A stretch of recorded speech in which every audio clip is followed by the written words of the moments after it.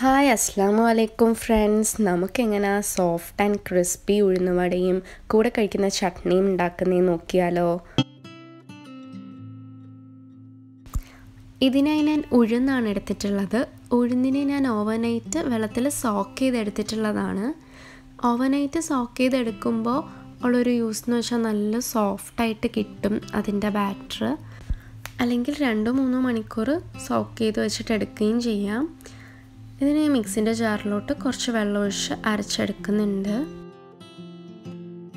അങ്ങനെ ഉഴുന്ന് അരച്ചെടുത്തിട്ടുണ്ട്. ഇതുപോലെ തിക്കായിട്ട് അരച്ചെടുക്കുക. ഒത്തിരി വെള്ളം ഒഴിക്കാൻ പാടില്ല. കുറച്ച് വെള്ളം ഒഴിച്ച് ഇതുപോലെ തിക്കായിട്ട് അരച്ചെടുക്കാൻ നോക്കുക. പിന്നെ ഒരു ടിപ്പെന്ന് വെച്ചാൽ ഉഴുന്നിൻ്റെ വെള്ളം ഒഴിച്ചു കൊടുക്കാം. അപ്പോഴും ലൂസായി പോകത്തില്ല. അടുത്ത് വേണ്ടത് കുറച്ച് സവാള, ക്യാരറ്റ്, ഇഞ്ചി, പച്ചമുളക്, കറിവേപ്പില, പിന്നെ കുരുമുളക്. ഇതെല്ലാം നമുക്ക് ചെറുതായി ഒന്ന് അരിഞ്ഞ് ഇതിൻ്റെ മേലേക്ക് ഇട്ട് കൊടുക്കാൻ പോകുമ്പോൾ ശ്രദ്ധിക്കേണ്ടത് നമ്മൾ ഉണ്ടാക്കുന്ന സമയത്ത്, ഉഴുന്നുവട ഉണ്ടാക്കുന്ന സമയത്ത് മാത്രമേ ഈ കട്ട് ചെയ്ത് വെച്ച വെജിറ്റബിൾസ് ഇട്ട് കൊടുക്കാൻ പാടുള്ളൂ.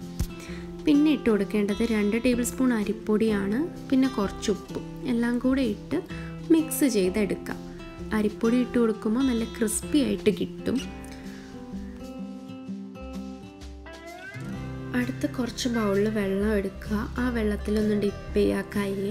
എന്നിട്ട് ഇതുപോലെ മാവിനെ എടുത്തിട്ട് നടുക്കിലൊരു ഹോള് പോലെ ഇട്ടിട്ട് നല്ല ചൂടായ എണ്ണയിൽ ഫ്രൈ ചെയ്തെടുക്കുക.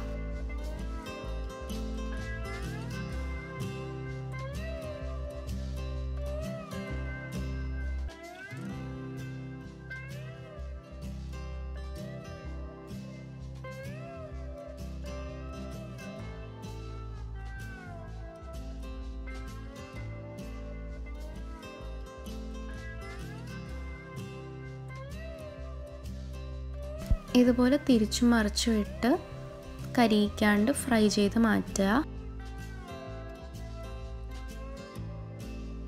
അടുത്തതായി ഇതിൻ്റെ കൂടെ കഴിക്കുന്ന വട ചട്നിയാണ് കാണിക്കുന്നത്.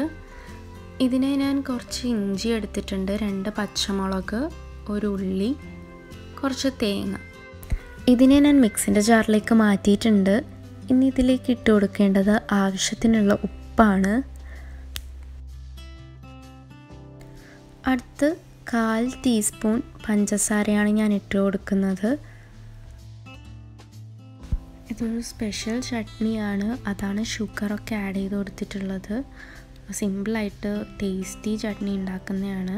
പിന്നെ ഇതിലേക്ക് കുറച്ച് വിനീഗറാണ് ഒഴിച്ച് കൊടുക്കേണ്ടത്. ഇതെല്ലാം കൂടിയിട്ട് നല്ലപോലെ അരച്ചെടുത്തതിന് ശേഷം കുറച്ച് മല്ലിയിലയും കുറച്ച് കറിവേപ്പിലയും കൂടെ ഇട്ട് ഒന്നുകൂടി അരച്ചെടുക്കാം.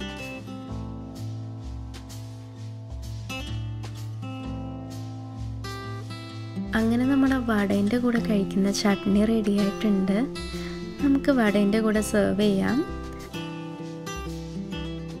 ഇത്രയേ ഉള്ളൂ. ക്രിസ്പിയും സോഫ്റ്റുമായിട്ടുള്ള ഉഴുന്നുവടയും കൂടെ കഴിക്കുന്ന ചട്നിയും റെഡി ആയിട്ടുണ്ട്.